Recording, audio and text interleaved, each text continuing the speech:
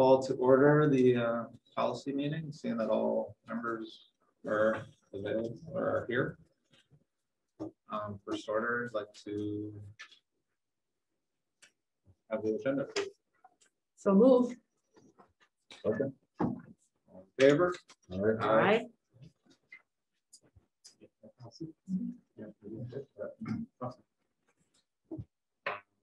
First topic is advertising in the, well, we had no public comments. I had a public comment. Okay.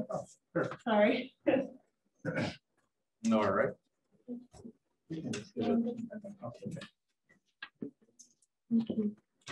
This is a picture. Hi, that I was gonna pass around for you guys. So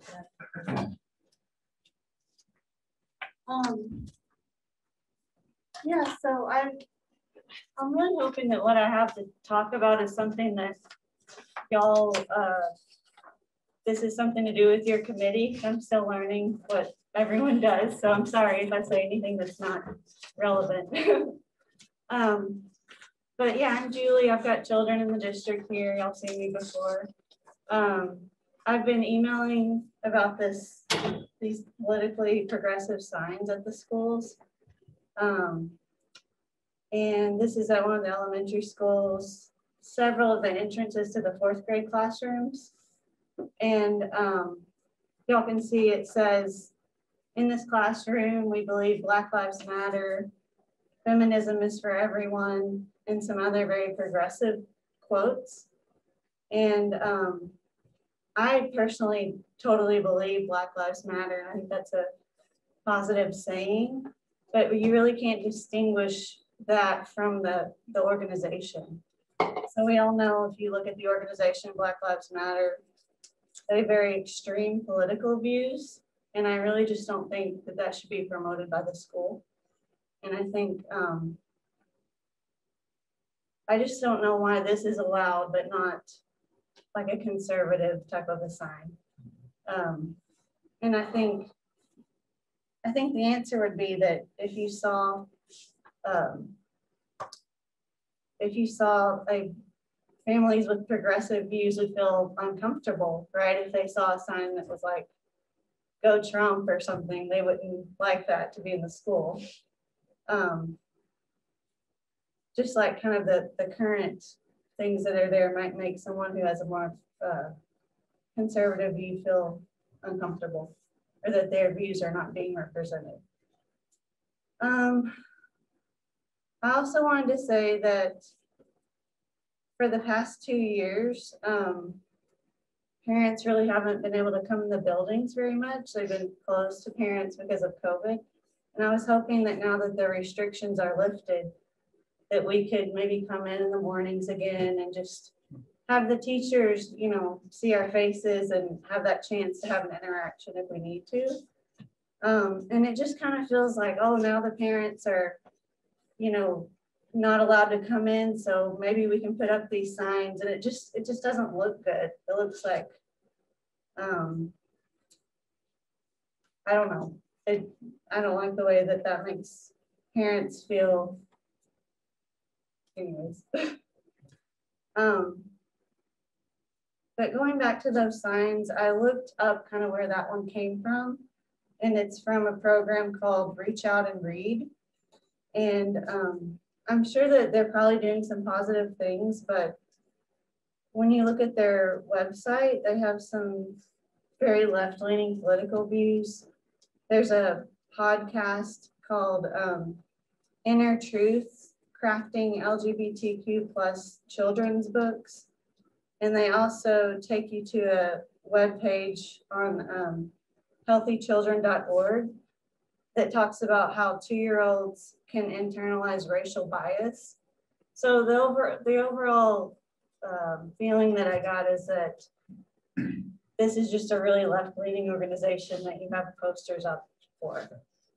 Can I interrupt you? Just yes. I guess the board's okay with that. I didn't know we're supposed to have like 3 minutes from the I'm sorry, yeah. No, I'm just, can be. You're okay. I'm okay with extending it. Everyone's low.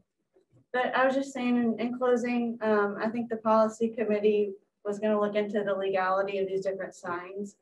And I know it might be legal, but is it wise? to have there's so much emphasis on inclusion and diversity, but it seems that it's really more one political side that's being included and the other one is not.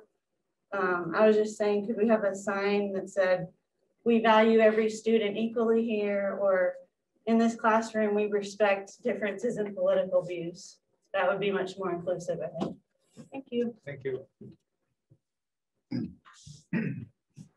All right. And then number 5, advertising in schools. Thanks, Ted. I have a couple of reasons for that. The policies you see tonight are ones that they're not really following a pattern of a series. They're just ones that have had generally on my radar for a while, that as now we have some space to kind of start doing some of our more concerted policy work. I just wanted to bring them up. They're either timely or they're pieces that relate to some pieces of feedback.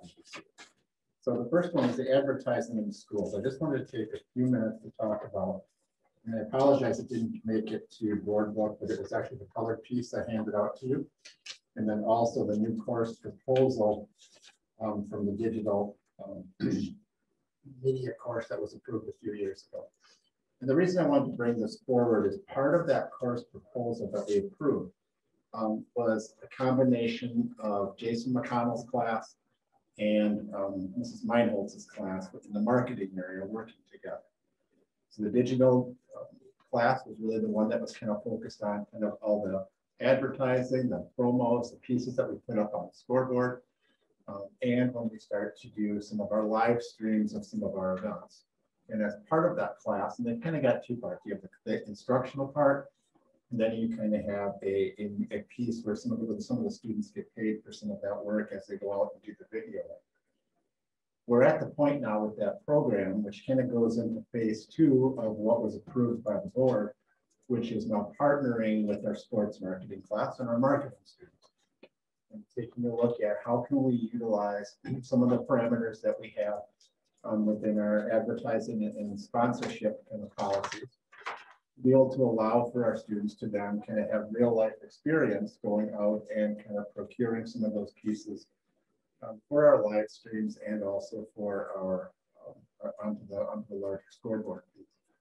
So what Mr. McConnell has laid out for me, there'll be more information coming around this, where he outlined really different streams of advertising that are possible, things that we currently do. So certainly right now we have certain graphics and commercials and pieces that people have already paid for as we purchased into kind of the scoreboard, etc. Our live stream really has no advertising on it. If you watch any of the other live streams around that our students participate in, they're full of ads. And I think that's an opportunity that we're able to kind of capitalize upon. And then also opportunities through social media, potentially things through different branding and signage. The students could then kind of look through and kind of start to work on. And when I talked to Jason about that, this is just their draft concept that they are coming up with. But it's directly in line with the course that they proposed that we approved, and has actually kind of been escalated in their timing as far as their implementation, mainly because they were kind of pushed into this a little bit quicker with the pandemic. And we purchased some additional equipment for them last year, and they're really at a point where they're doing some phenomenal work. And I think as I was looking through and talking to Jason, they've just cleared 70,000 views. You start to look at how many people are actually seeing some of the work that our students are doing. It's quite phenomenal. And I think part of what they're looking to do then with the advertising pieces and any of the ads that would be sold is just kind of a concept that we'll have to kind of flush out further as we bring it back to the board and to our specific committees. But part of it was to help make these classes self-sustaining, so that as there was equipment that needed to be replaced or to be enhanced, but that they had a fund to pull from. And then also some of the pieces that would play into how we deal with other advertising in the district. So this is really just a piece to kind of bring forward as kind of an FYI to the board that under this policy, this is kind of where it falls in the policy. It kind of falls into the very last section. That's going to pull the policy up. It just says other situations approved by the superintendent of the Board of Education. our policy needs to be revised in a broader sense for advertising. But for this piece, it really falls under that. That's where the caveat within the policy that everything that we've ever done with advertising, probably the last 5 years has fallen under, is that everything needs to come back to the board for your kind of review. And that's been everything from Warrior Stadium to the soccer stadium to any other facility enhancement. Things like the Innovation Center, all of those pieces all have come from here. So what this is really just doing is bringing back to your attention that we are at a point where that group now for next school year would like to start embarking on some of this work. The marketing students would like to start putting some of their efforts to it yet this last part of the spring. But we wanted to make sure that we were bringing this forward so that we could kind of remind the board that that was part of the proposal for the course. So we're now at that place. And when I spoke with Mr. McConnell on Friday, I asked him, I said, I'd really like to kind of vet this out a little bit more and then have some of those more specific pieces come back to the board so we all can see exactly what they're talking about and kind of see the whole scope of that work. So that's something that he's definitely interested in doing and we can do in the next, hopefully, number of weeks.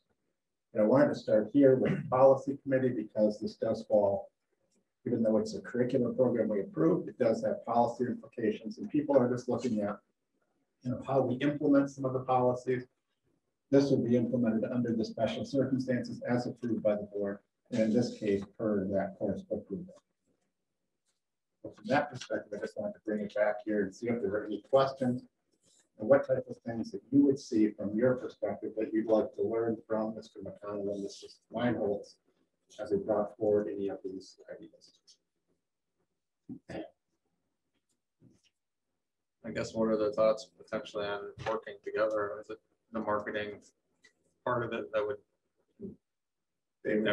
would handle the advertising? They would have what basically I think their concept is the marketing the students would be kind of going out and helping to market and find some of those contracts or find some of those dollars.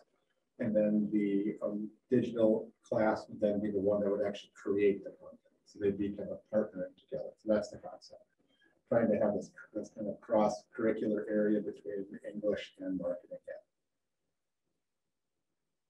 And certainly some of these things are short things. They could be announcements on a PA system. They could be, of all different kind of natures. And that's really what they're trying to vet out. And that's really what Jason put together in the color diagram.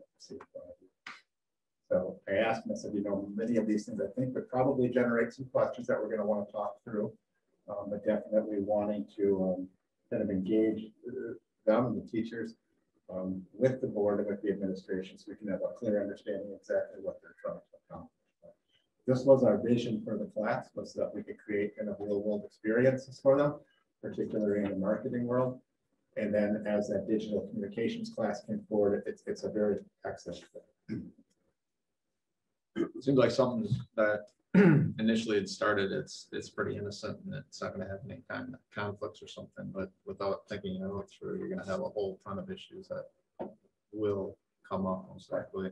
So it's going to take a lot of thought, I think. It's going to take some thought through. I mean, this is kind of a high level draft of it, but I think right now we're at a point where we do have to bring some of those things. I mean, obviously, I think administration has to be involved. I don't want.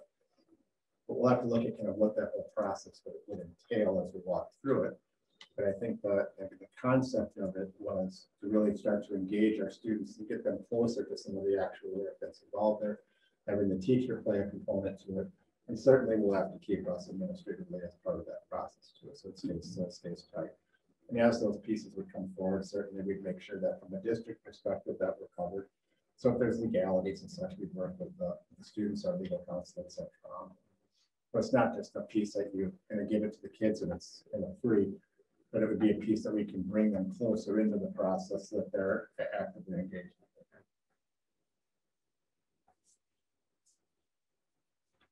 So basically, this is a very rough draft. It's a very rough draft. So what I had asked Jason to do was put together the concept of what the next steps were, and that's generally what he put together.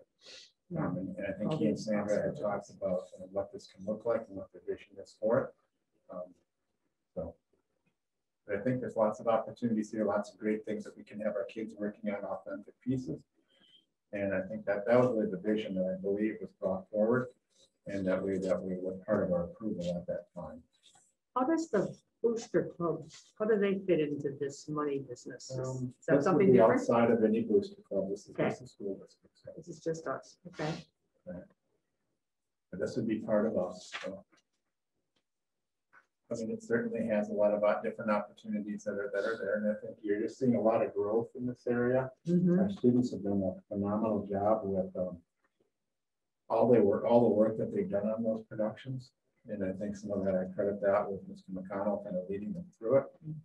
Lots of, got a huge reach, but it's a piece that in order to keep those kind of experiences up and to keep kind of bringing those opportunities to our kids, there are some costs to them. And I think that they realize that they can kind of generate some funds that can help to keep their program moving, keep that piece going forward. And then we can working with them as well. So that was kind of the general concept. Yeah, so I agree with you. There's got to be, it's not just a piece that we can just approve and move on. It has to have quite a bit of involvement from us to help guide it. But it's definitely a piece that's that was part of the concept too, is how to help work through that. Yeah, I think it's a great idea. Have you looked to the WCSD? Did they have anything policy wise and anywhere close to it? There's updates on like just general advertising policies, but nothing that's specific that I've seen so far with like student involvement. And like I said, this would be a piece that we'll have to take a look into a few of those pieces, and we'll have to make sure that any of these type of agreements are they're not just secured by the students, but a piece that we have an administrative involvement in. And right now, a lot of those types of things like this will probably come through like Mr. May's office. Sometimes they come through Steve's office. We've all kind of been involved with them at different times. But it's more of an FYI that we did approve this, and now we're at the point of moving forward. So as we start to have that, I guess that's a question for this committee, is that as we bring it forward through, is this the right committee? I started here because it deals with advertising. But as far as when we start to put those pieces together and have them present, then I can have them come to the full board. I can have them come to one of our other committees. It can go back to curriculum. It could go back to, probably if it's best through curriculum, it could go through budget because it has dollars, or it could come to the whole board where they kind of present that. Yeah, it really ties into both of those policy. And it could be a piece we have them come back through curriculum as a follow-up to their this being a curricular course, right? And then have that make its way back to the board. That's a piece we could definitely bring forward. Yeah, that makes sense to everybody. So. Mhm. And as part of that, I mean, I'm thinking we kind of lay out a little bit more in detail what that looks like, and then secondarily, kind of what that process looks like as far as how we'd be involved in administration. Any other questions? Sounds Do good. you have any questions on that? All right. Move on to the next school It's an property. exciting program. The kids are doing an awesome job. Yeah, they are. I didn't see any of the, haven't seen any of their work, but definitely heard it's Yeah, it's pretty very quality good. stuff. So And I heard a comment from a recruiter that was doing some work, that was the second hand, that this is one of the best video jobs that they've seen around the country as they kind of traveled around and they kind of watched some of their efforts. So yeah, it's phenomenal what the kids are doing. Any other questions on that piece? I do have another question with regards to that same policy. Can we take a look at the, when we look at this policy, this really deals with advertising. And the question that I received from a community member last May was with regards to kind of sales. And I think Ted, you and I talked about this when we were preparing for tonight. And what it involved was like, let's just use the example. There's been some of our clubs that have sold things like salt for your water softeners. And it's been a program that's been really developed that's been partnership with a local business where they provide 50-pound bags of salt. And as a fundraiser, the students would be selling that as part of the fundraiser. It was part of a booster club school district fundraiser. The question came into with regards to this policy because it says the school district will not be promoting commercial endeavors. And they viewed it as more of an advertising piece. I viewed it more as a fundraising piece, similar to like we have vendors for all types of fundraising. There's always a vendor behind it, whether it's you're selling chocolate, it's the world's finest chocolates. If you're selling pizzas, it's some brand of pizza, etc. So I looked at it more from that lens. So when I approved the fundraiser, it wasn't approved looking at it as an advertising. It was approved looking at it from the concept of we have sales, we have certain marketing, certain percentages that were coming out of it. And I saw it as a positive working with a local vendor. But the concern was that it was truly advertising and that we were breaking their policy. So I just shared with the community member, I would bring that back here to see if anybody saw that that was in any way a conflict with our advertising policy. I personally felt it was in line with our fundraising policies, which give us latitude to really take a look at. I think the only potential it would if there were multiple sources for that sort, Right. for that, in that case, salt. And never, I mean, how great is it? I think it's a local business that you can actually, you know, give them business and it still it helps with both parties. So I think that's, you know, like you said, any other fundraiser, it's going to that entity, you know. So it would only be a problem, I guess, like I said, if there was multiple ones that have that same possibility, and then how do you go through the choosing process of that? You put bids out. Really, Dave, and that was kind of how I looked at it. That's how I applied it. But I had said when this policy came back up, I would bring it back up. So this was such a disappointing. Do we get many other competing companies that want to, Fannie Mae or the Candy? Do you have various vendors that compete to help schools? You have basically the way a lot of that fundraising pieces comes, and is people find kind of a vendor that has a product that they feel you're trying to not have things that you're always selling pizza every single season. So they're trying to make sure that it's kind of broad. So it's looking at different vendors that can provide different products. And I think people are just trying to get creative on, not everybody wants to buy handles and pizza and all those other things. So looking at things that would be useful. So that's kind of, I think, what you're seeing, at least in the trend here. You see things with, there's wreath sales around the holidays that a few of them do. There's But is there a good percentage of profit made from this? That's what they're looking at. That's what they're looking for. What's And going we to have make some us the most guidelines money? that require us to have a certain percent profit as well. There is stuff like that. Okay, a certain percent. They have, I think, 50% profit out of it. We do look at all of those pieces. But the question here was solely about, particularly like a local vendor is being kind of, are you promoting a commercial endeavor? Yeah. I felt comfortable with it, but I felt I wanted to bring it to this now. I think that makes sense.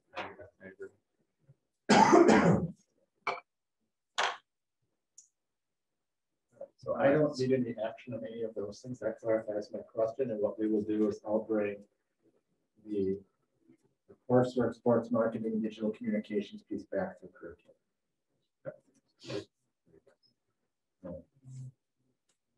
Next issue, school property disposal. All right, school property disposal. This is one Steve and I have taken a look at.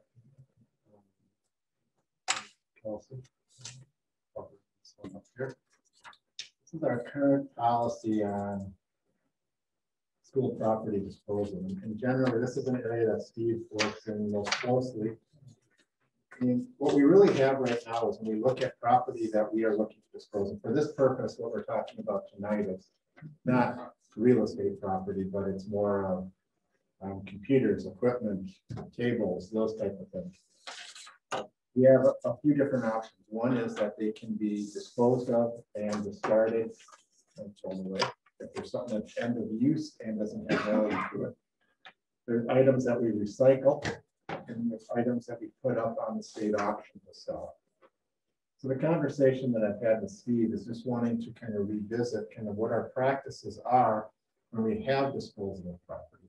Because I think right now what our two defaults are is we go to the recycle route and we discern to some level what we're going to put up on the state auction.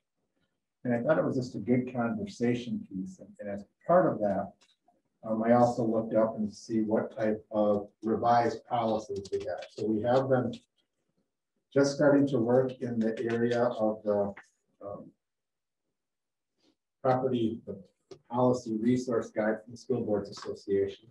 So we utilize that to pull up a few different options of this disposition of district property. And what I've utilized, and I asked Steve to take a look at it for me. Go back here. Is this just kind of walks through, what are some of the things that you want to be looking at when you are reviewing disposing of property?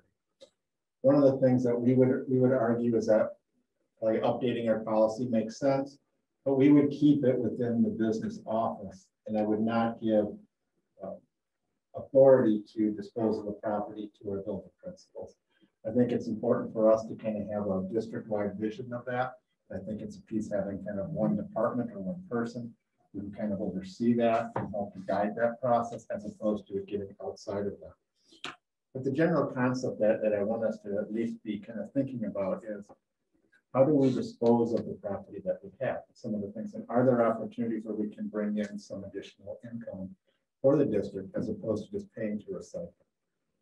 So in some instances, we have items like Chromebooks, we have items like iPads that come to an end of life for us. That they don't, Chromebook has, I believe, I think 4 years before the software will not update anymore to coordinate with the networks that we needed to talk to. There's a lot of districts out there that have Chromebooks, that the marketplace is pretty flooded with people selling them. So there's not a huge market there. But there could be a market where some of these items could be utilized, or we could sell them locally.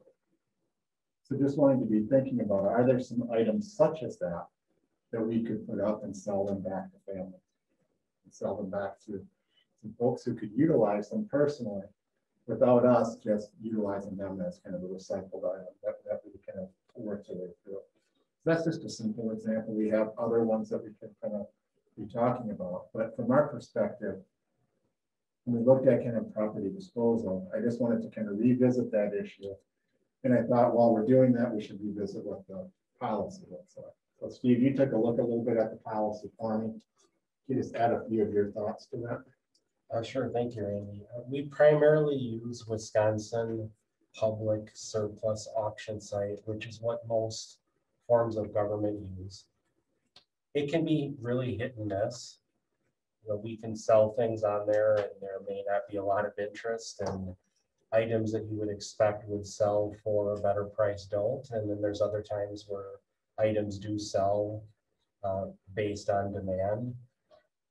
So we use that site almost exclusively just to make sure everyone has the same chance. So we do get asked from sometimes staff members, sometimes community members, where do you sell your items? And to make sure that everyone has the same chance to buy them, we just put them out there publicly for everyone to see.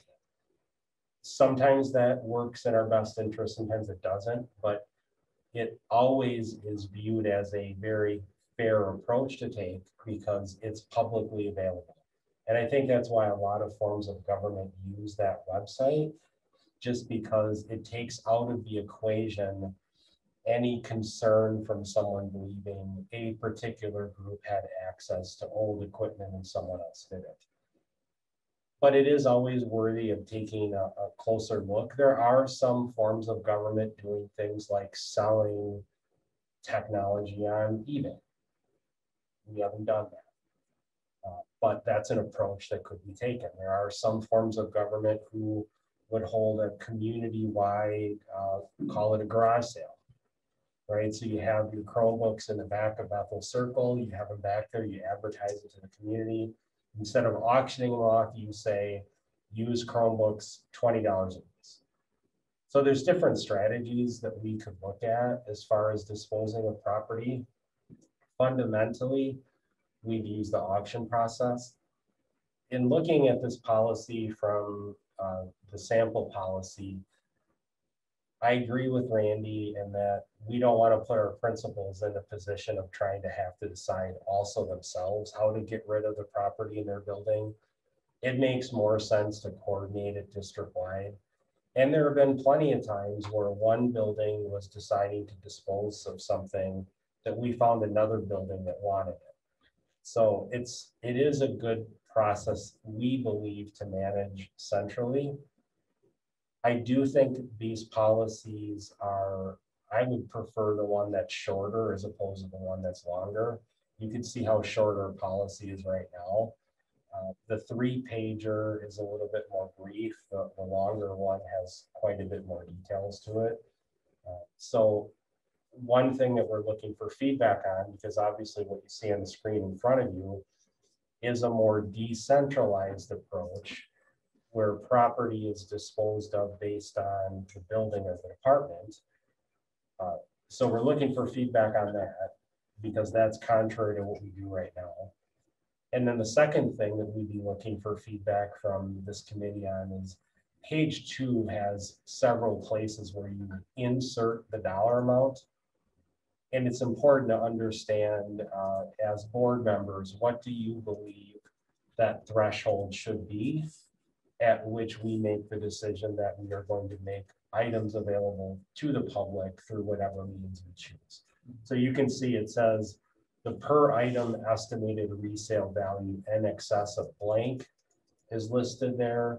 So there's some dollar amounts that would go into this. Whereas board members, you would be authorizing administration to move forward with sales based on set thresholds. Our current policy does have dollar amounts in it, and there's different approaches we would take. But just keep in mind, if an item is currently determined to have no value at all, we handle it differently than an item, let would say, through an auction. But just keep in mind that this policy has blanks in there that we need to fill in. So if you have any feedback, we certainly could do that. I would suggest we might look at a per item resale value of maybe $25. Certainly if we have 100 of something, that makes it worth doing. But you don't want to sell a single item that might be worth, $30. So there's got to be some dollar amount where you decide what's worth the administrative costs of creating a sale and selling something. Do we have to know that ahead of time? I mean, we generally can tell, by looking at resale what something might be worth and get an idea. Technology is pretty easy to tell. Other items like music equipment is a little bit more challenging. We do trade-in as well. This policy does reference trade-in. Sometimes that's the best dollar value. Are we talking furniture here too? Yep. It could be old furniture, it could be tables, it could be at some point, I'm not sure we need 600 of those white tables we use for lunch. I mean, that could be a piece that we would decide that we would use. But that's kind of the concept we started talking about. So I guess what we're looking at from the committee tonight is just first of all, just feedback. We believe it should probably stay centralized as opposed to what the sample policy, which can decentralize. So I think still keeping it with the business management part, and then having us kind of go back and look at revisiting some of these dollar amounts. But the concept behind it is just wanting to kind of open up the dialogue of being more open to how we dispose of some of our pieces and trying to make sure that we can, where possible, we can provide some things potentially to our community at a lower cost as opposed to them going and hitting a larger auction site. Doesn't mean we won't still use the auction sites because they're extremely efficient. But if there's opportunities that we can do some things differently, just wanted to bring it to the committee to kind of open up that discussion. And when do you throw in how much it costs to organize this to get rid of it? You've got that balance. Is this worth the effort of going? And that's part of why the auction site is very nice. So there's some of this that we have to kind of, it may not change our practice as much, Judy, but at least I think it's worthy of the discussion. And well, I like the centralized place. Generally where it is right now, it's with Steve right now, and that's where I'd probably keep it. But I think right now the dollar amounts that we have in there are just one marker of $5,000. There's a few things that kind of granulate it down a little bit better, but maybe are worth looking at. mean, you'd be the one determining if it has no value. I do partner with our staff on that. Like as an example, the music staff will help me understand if something has value. So like they'll approach me and say, we have these 5, pieces of equipment. I will engage in a discussion with them. And so depending on the particular equipment, I ask the staff members to help me make that analysis. I mean, where I'd be going with it is, okay, if it hits that threshold and you determine it has no value, it's like, oh, great, can you just give it to me? It's like, I'm sure it would still have to go to make it the general population aware that this is available now. Right, and that's why we've always used that public auction site, Right. because if someone Yeah. says, oh, I would take that, well, then I always say, I can't just do that, or I've got to make it available to the entire community. And you can, if you win it with a $1 bid, fine, but then everyone has a chance Yeah, at it. So I always make sure that if anyone wants something, it goes through that public auction site. That's what we currently do. And so nothing goes where it's just given away. Right. That's the piece that we've been pretty strict with. It's just trying to open it up and probably modernize this policy, but also bring it back. If there's some things that we had in a different place, that just kind of brings everybody's attention of how where that goes, particularly as we look at furniture, referendum type things, and maybe things that we want to dispose of that just give us opportunities to manage those to the best of our ability. Let me go back to one of your examples. You were talking about like Chromebooks and their relatively low resale value. So if we did start going down this road more, is that something where you would put it to like, if people in the community want to come get it, we're going to do this on a certain day or a certain way at X amount per Chromebook? Okay.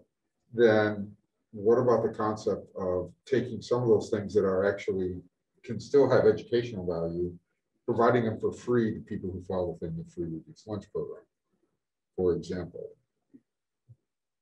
I mean, I think that's something we should consider, that if we can help families with educational resources that we're finding we can't use on a large scale basis anymore, but individual families that can't afford to just run out and buy a laptop for their kid, this would be something we could do.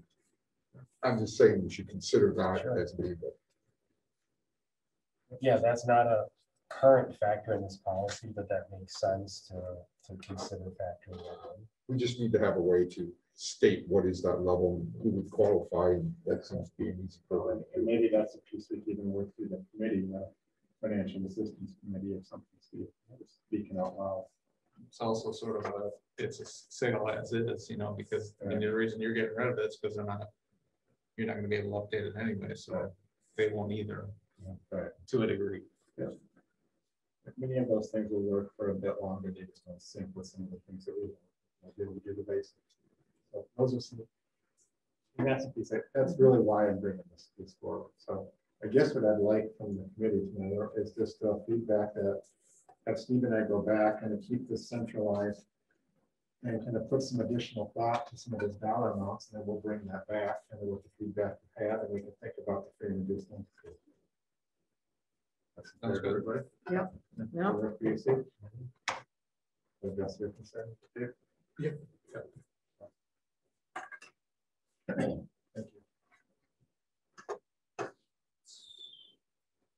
So next. Next one's on discuss and consider guidelines for elected officials in schools and related events. This is an item that's not in board book, so I apologize. It was one that took me a little bit longer to get pulled together. The whole concept behind this has been on my radar for a number of years, just from a respect as far as wanting to have some guidelines that drive some of the things that we do within the schools, particularly as you start to look at different elected officials or legislative folks who come in and visit our students, things around some of the political activity that sometimes school districts, administration, board gets pulled into. And then also just looking at some of the things with our students that we've done in the past, and I just wanted to make sure that we're in line with. So this could be something when I talked to Dan Mallon of the School Board Association, he said, This could be a policy, it could simply be a district guideline or a district guideline. But the concept of it is that we do welcome in, and for my purposes tonight, I use the word elected officials. It probably could also be looked at as public officials or for other folks who maybe aren't in an elected position at the point at the time. But that we value those individuals coming in. They provide opportunities for our students to learn about civics lessons, insight into governmental processes, current events, and other issues in front of our legislative body. I think that's why we have some of our elected officials come in. Primarily this happens at the high school, but it can happen in other places across the district. Some of the guidelines that we kind of brainstormed through are with regards to having a clear and concise kind of purpose for the visit. It has a curricular reason. It's appropriate for the age of students. It's not partisan. It's not campaigning. So it's not someone coming in to campaign or providing a level of advocacy. Teachers should be able to look at, regardless of what political affiliation it is, and looking at just the merits of them coming forward. One suggestion Dan had was you may want to provide an opt-out for parents if somebody did not want to participate in an activity like that. And then obviously I'd have it as the approval of the administrator. So just some basic guidelines that if you're a teacher, you should feel comfortable inviting folks in and kind of wanting to follow those guidelines as you do so. There's also times when we invite in elected officials for ceremonial purposes. So examples that we've done is when we open in the building or at some sort of a special event, or when they come to present awards. We've had teachers receive Teacher of the Year awards. We've had different types of awards that people have been a part of. And just wanted to articulate that those are very acceptable pieces that we're excited to celebrate. Looking at a little bit of protection for our students, that if somebody is there, that they're caution as far as any sort of photography that would be used with students. And then also two items that I thought were, at least I wanted to bring up for discussion. One was, in the past, we've had nonpartisan groups like the League of Women Voters come in and work with our high school seniors to help them get registered to vote. That was something that they were interested in. They usually did it during lunch. I'm talking to Brian Borowski. They usually partnered with one of our student groups, either the Young Conservatives or the Young Progressives. I forget the name of that. Yeah. So they've partnered with some of those in the past to kind of create an opportunity where kids who are 18 in their first year voting could register to vote and learn more about that process.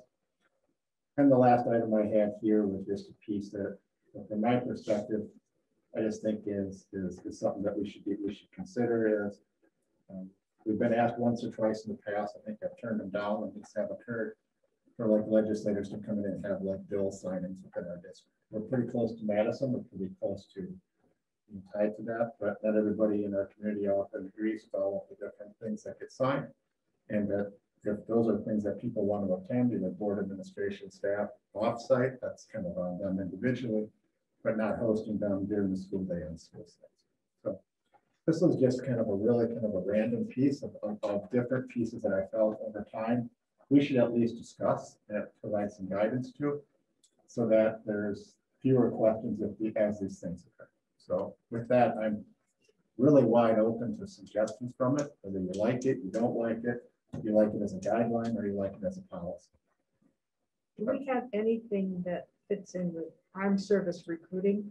That's a whole nother topic. That's a whole different policy. And that's not in the schools? Yeah, that falls, Judy, with regards to if we allow college recruiters in, we have to allow by federal law military recruiters in. So that's already covered. Okay, let's go. So that this is just things that are things. Generally, these are all things we pretty much have done, but there's not been any guidelines to it. And I just want to thought that there should be some guidelines that at least provide some parameters to it. Do we have any problem with nonpartisan entities? Who decides they're nonpartisan? It's $1 million question, correct? I mean, the group we've worked with in the past has been the League of Women Voters. And I think that they worked with the high school and they were tied in with them, one of our student groups. I worked with Brian on that, and he felt that the best partnerships there when we do something like a voter registration is having it tied into our student groups and then have them work with the group. But yeah, it would be something you would want, definitely. It's I wouldn't want it to be the Republican Party or the Democratic Party potentially, but if there's another group that's more nonpartisan, I think that's not there to promote one piece, but to promote kind of good civics. That's kind of the concept of it. Yeah. We've done this a few different times. Probably over the last, I think it's mainly been at some of the larger election cycles, but definitely it has occurred at our high school, but we've never had any guidelines to it. Okay. I think my only question kind of relates in two bullets that Yeah. if this person is coming to speak on a clear, articulate curricular purpose, Yeah. like for example, let's say you brought in somebody from the elections board to come in and talk about how elections run in Wisconsin and that, and it's directly in the curriculum of a government class. Right. And then you give the option to opt out. Is a student opting out because they don't like current office holders or whatever, but they're missing part of the school the class curriculum? That, to me, that strikes me as, well, you could opt out of a section of Black History Month because you don't like that, but then that material is on the test. That's one I don't necessarily see if I feel strongly about that piece, but it is something. I agree with opting out, like an award or a recognition that maybe that student or family does not feel is appropriate or doesn't want to participate because of who's handing out the award. But if it's directly, if we're going to put in the thing of direct curricular purpose, okay, I have a problem with opting out of curriculum classes. If we're having a required curriculum. Well, it goes back to Jenny's point. Who determines the political action? That's what it's going to go toward. I mean, it's going to have to be. It's like if you brought in your assembly person, regardless of political affiliation, you talk about kind of what's going. How does the legislative process work? Mhm. The concept there is it should be tied into something you're doing in your curriculum. Right? If you're bringing in somebody from one of our federal offices, regardless of affiliation, they shouldn't be in there talking about the positional pieces on it. They're talking about how does this work and what are some of the issues that are in front of legislative bodies at the time that are being debated. And those are pieces that I've seen as being extremely productive. You know, the opt-out piece was just a piece that was pulled from a few different pieces of language. That was one that was in there because some folks have felt like, well, if it's of one party affiliation or another, do you give that as an option? From a curricular standpoint, I think that's the vetting piece. I don't necessarily think that needs to necessarily be there. And as far as awards, I mean, when you have the large awards that we've received, I mean, that some of our staff have received, those are represented, right? Those are presented usually at those school assemblies. Yeah. But to me, that's really not one I probably have people opt out of the celebrations of a student or a teacher's kind of recognition. Well, and to Dave's, but to Dave's point, if it's part of the curriculum, that's not the only venue for that information to be given to have a speaker. It must be somewhere else in the curriculum that the kid could read about it. If that's the only way they're going to get it, it shouldn't be. I don't think it should be part of the curriculum. It should be an augmentation to that, right? Possibly, but if you're going to have opting out on parts of the curriculum, whether it's a speaker or a book or a text or a film that's being shown to the whole class or whatever, if it's part of the curriculum, opening up that door of saying you get to opt out of parts of the curriculum you don't like.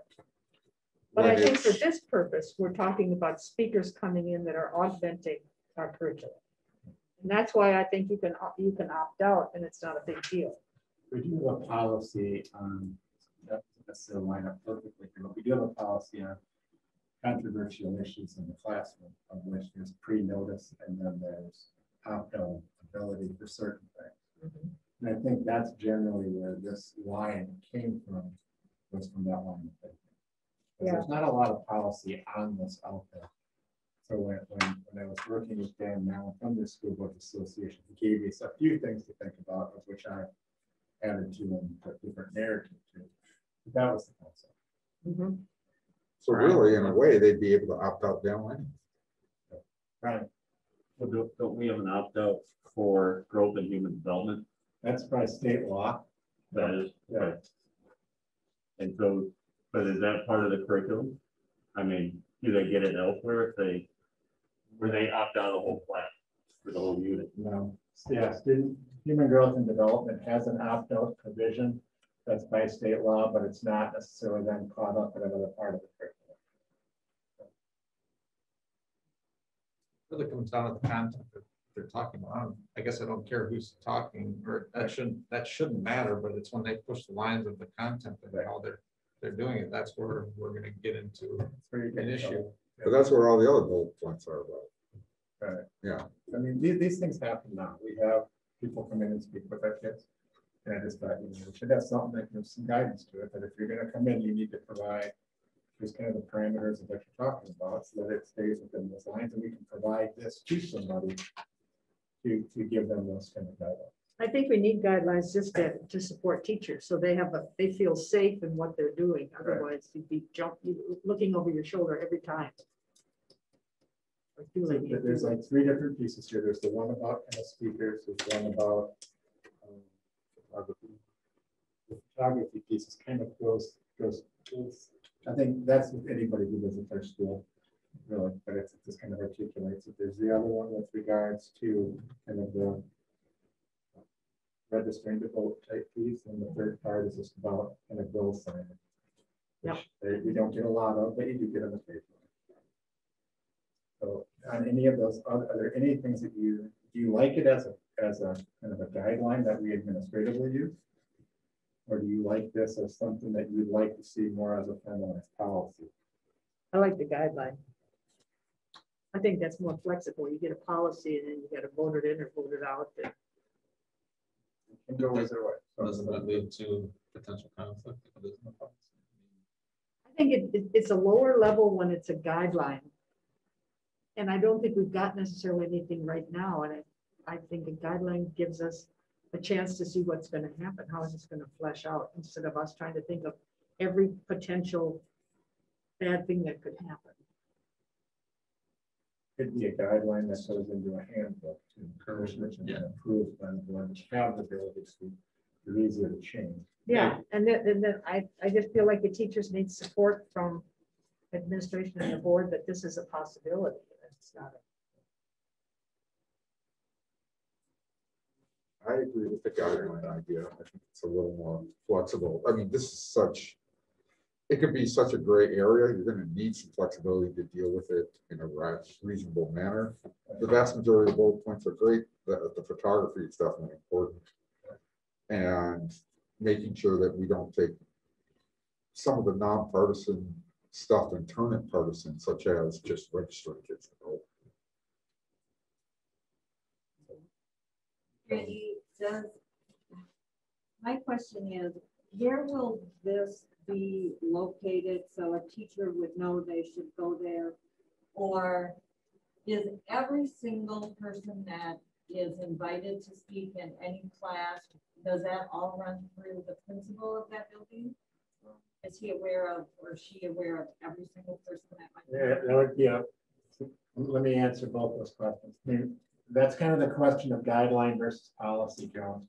Is where would you find it? So if it's a policy, it obviously ends up on our website as a policy. If it's a guideline, I'd probably make sure that it goes into one or both of our handbooks.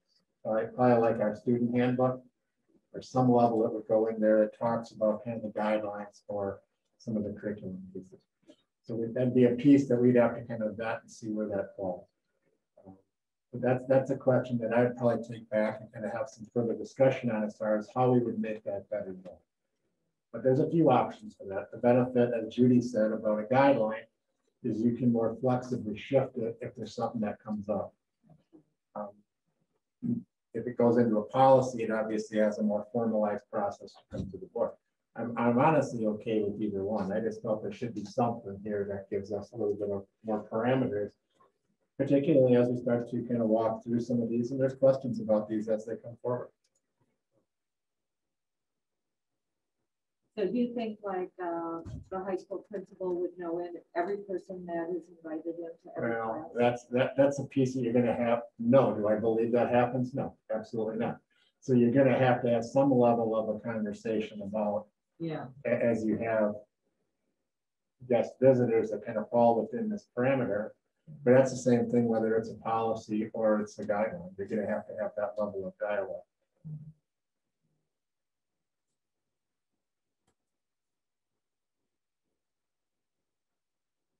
You need a motion or just, I What vote kind for of things would guideline. you like to go with, Chief? I mean, if it's something you'd like us to explore as a guideline, if you'd like me to bring it to the board to share, just conceptually. We talk about it there, and you can make the motion to move it to the board to kind of have the discussion of you like this as a policy or a guideline, and we can decide where that goes. Even if it's a guideline, we can still approve it as a guideline, and then we can move forward. I guess I'd like to just keep it here yet. Try to work on the guideline, bring it back All right. here. Are there things in here you'd like tweaked? Is there anything that's specific? I can figure out what I can bring back is kind of where the guidelines go. Yeah. That's the biggest question. I like that. I don't think anything specific.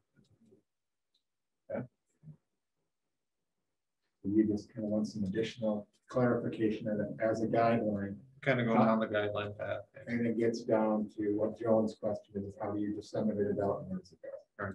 Good. That's fair to everyone? Yeah. Fair? Mhm. Thank you.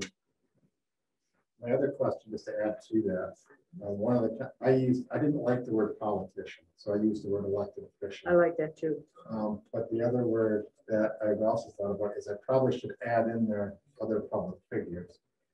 Because some people aren't always elected. They may be previously elected or be in some other capacity. So it might allow for people who maybe aren't They might formally be, elected. might be running for election though, so they're not correct. That's true, correct, correct.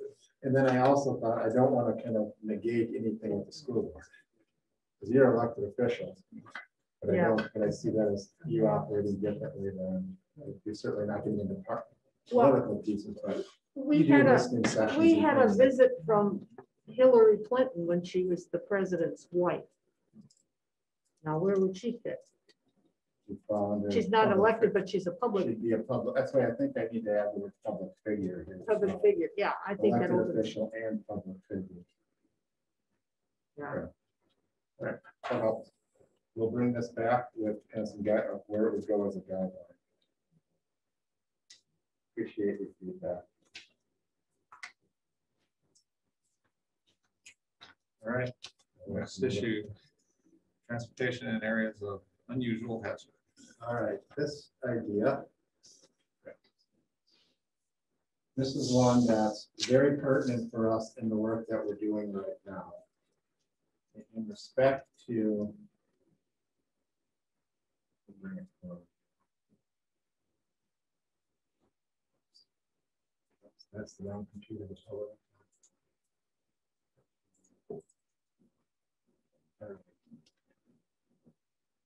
What this is really addressing is our transportation of students as we determine where hazardous areas are in our community.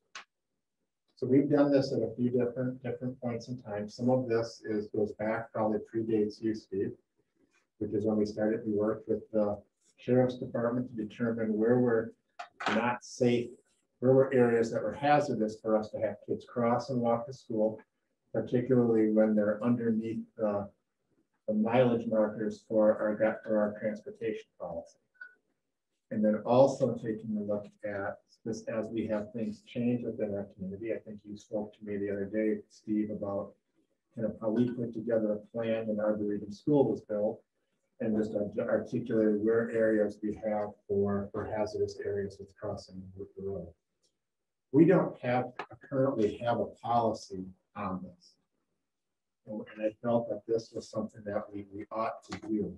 And when Steve and I took a look at it, we would actually end the policy here on page 2. This is kind of an editor's note that's optional. This was from the School Board Association. We felt that what we should be doing is keeping this area from here, first page, half of the second page, but staying out of this whole kind of the weeds of the administrative process here, mainly for the reasons that they put in their editor's notes. But this is an item that's timely for us because as we go into our referendum planning, and particularly after we have a approved plan, hopefully after November, it will then, I think, spark us to want to go down this process, to kind of review where our hazardous areas are in the community, and also start to take a look at how that then impacts just how our community has changed over the years. So from a perspective of practice, I think we should have a policy. I think it should just be that first page and a half that gives us that general guidance. And it's not something that I would implement for next school year. I would wait till after the referendum for us then to kind of discuss as a board how we then move forward with this. And part of this is certainly has a lot of process to it. Some of it is outlined within state statute. Some of it involves the pieces of working in conjunction with our local sheriff's department, and part of it includes us having a plan that we develop or we develop within consultation with others. But the general concept of this is that we don't have a policy here that helps us identify what those processes are for identifying hazardous areas. And we feel we should have a process, or should have a policy on it. And it's something we should do probably in the next several months so that we have it as we come out of the referendum. Steve, this is kind of more year-round. Anything to add to that? Sure, just a couple of comments, Randy. So we do have a lot of parents who contact us every year about transportation. And we have to take a look at new subdivisions when they're being developed to try to evaluate, do we believe there potentially could be a connection to unusually hazardous areas. So recent examples would be the Arboretum Village subdivision. So we did get some calls, needed to evaluate the walking paths basically from the neighborhood to Arboretum. Another example would be Heritage Hills and the students that are walking the Prairie. So we do look at this when new developments occur.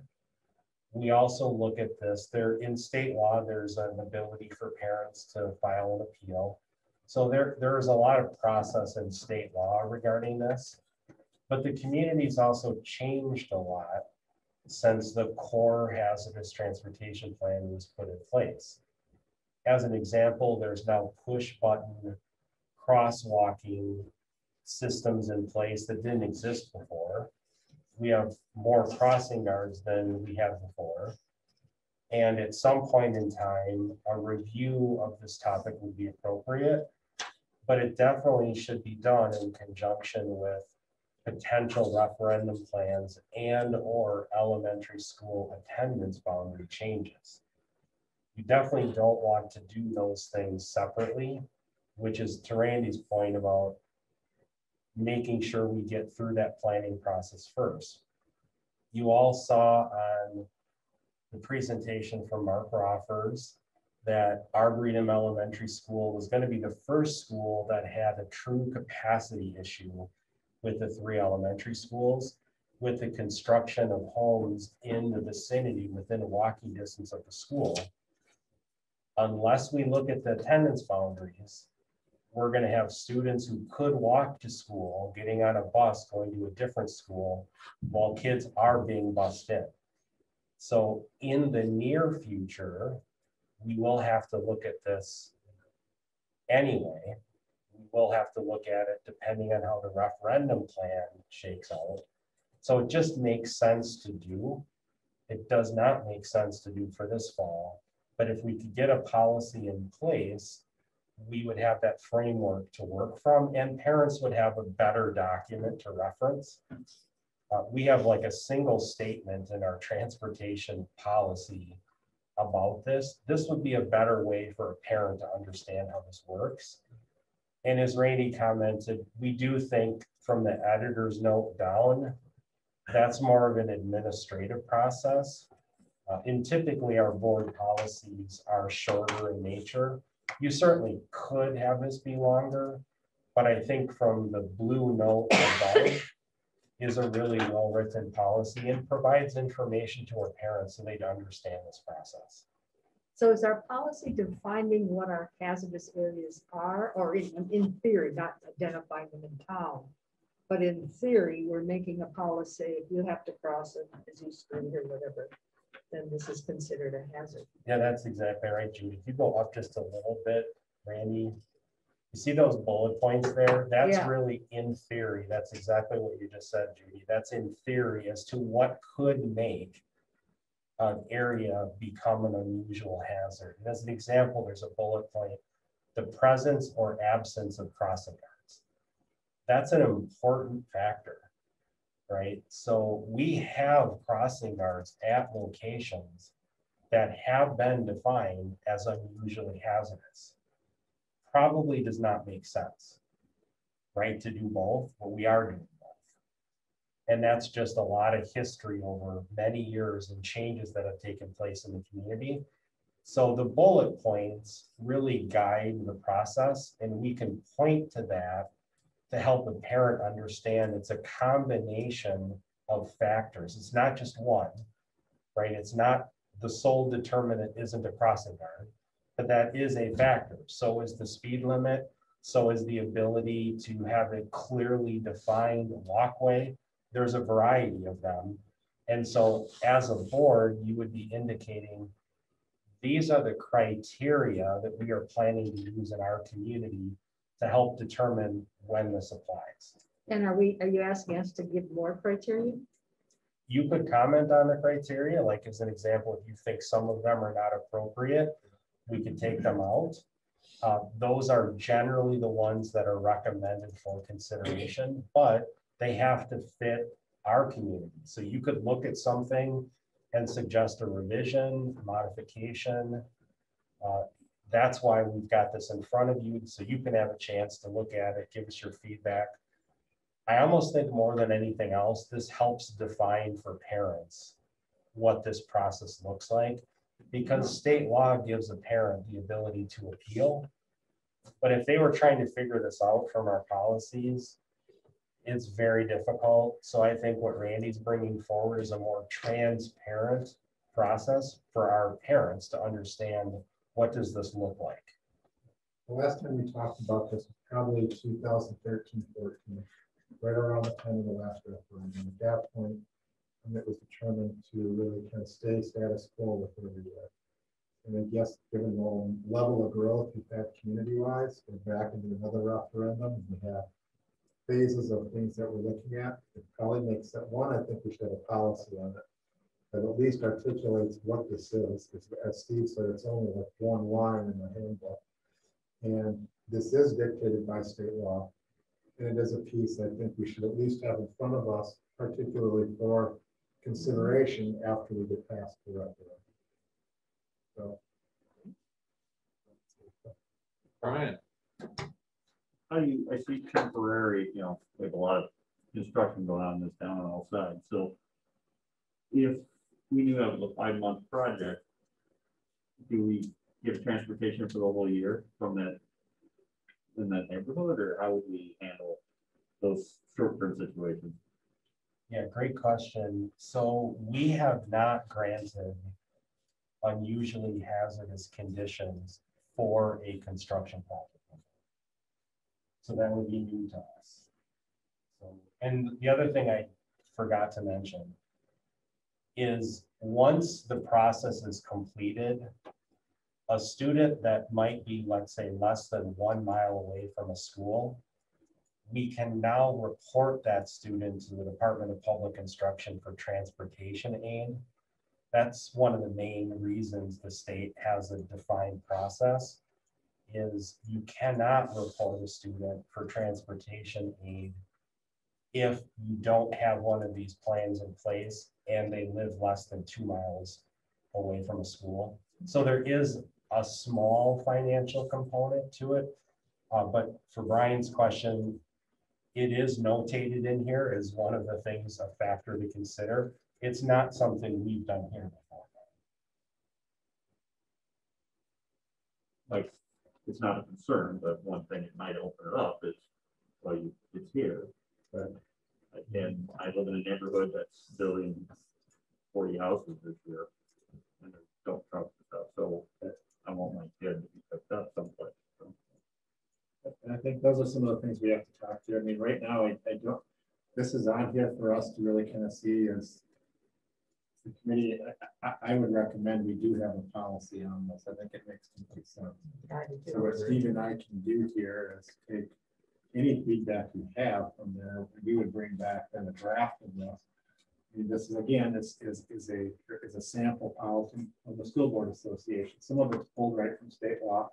So we'll go through and make sure that it lines up, see what lines up with that and what doesn't, and then we can kind of make some recommendations to the committee at a future meeting. The timeline for this is something I'd like to get on our books, but it's something that I wouldn't look at for implementation until we get post-referendum. If there is any feedback tonight, we'd be happy to take it. Otherwise, it'll be a piece that we would recommend that we take back and we kind of put together a more formalized draft we can look at tonight with more conceptual conversation to kind of bring this here, similar to how we did in 2013. This time, at least get the policy place at a bit. Agree. Okay with that plan? Yep. Don't need a motion. No, I don't think I need a motion on that. I think that gives us the direction. We and I can put that together.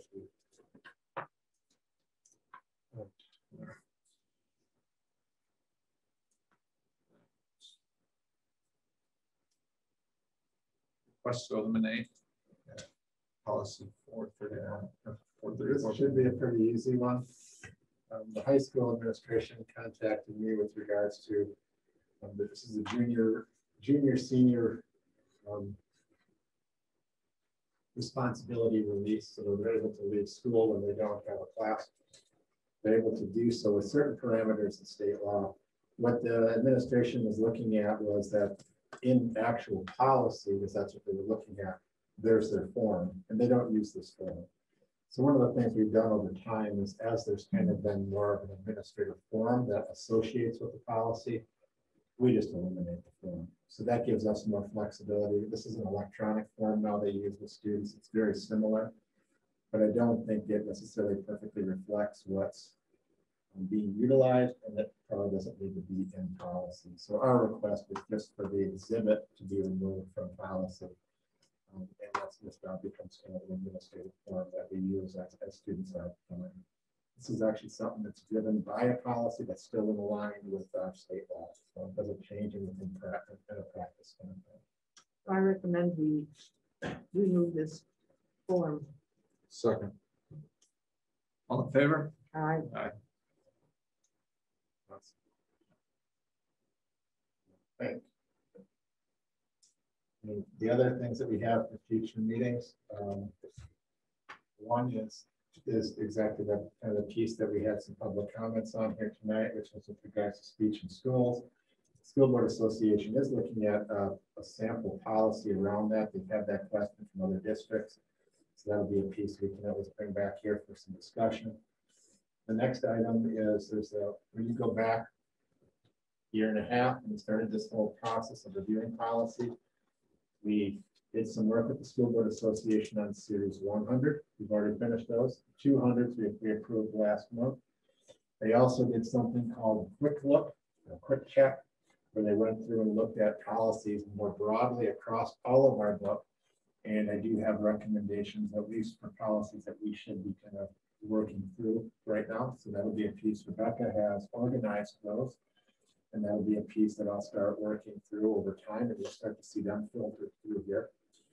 And then the next piece from that is with regards to our next series of policies. We'll probably start with either the 300 or 400 series. And That's after the quick look policies? It'll probably be in conjunction with that, Judy. I'd like to kind of keep these things moving. I have some work to do with some pieces to do specifically with and Madeline at the School Board Association. I'd like him to kind of go do like he did before, where he had a review of our policy with that series, give us some recommendations. We now are part of the policy resource guide, so we will be able to use that to kind of pull and utilize some of those more effectively. So that's kind of our next steps. This committee will be relatively busy kind of moving forward. It's quite a bit of work to do, but it is one of our goals to kind of work through the policy, so we'll keep at it. So my thought is if we are at the end here, we could set a future meeting time. And I would recommend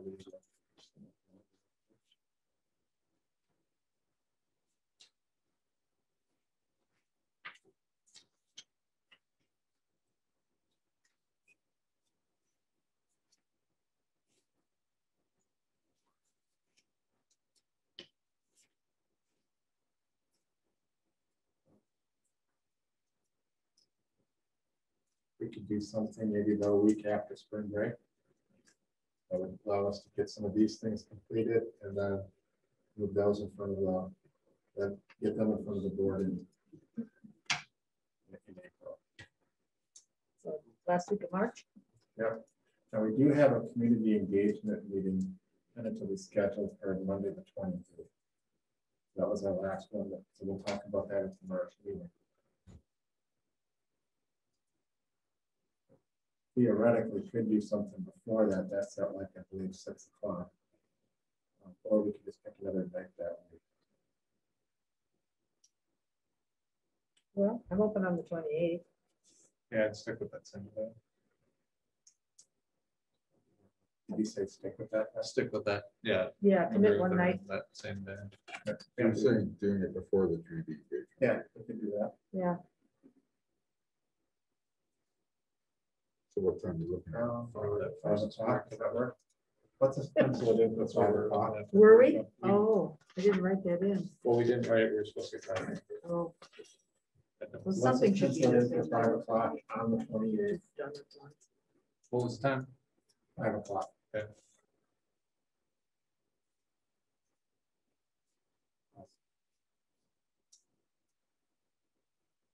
So I think that's it. That's all we have. Take a motion. So moved. Second. All in favor? Aye. Aye.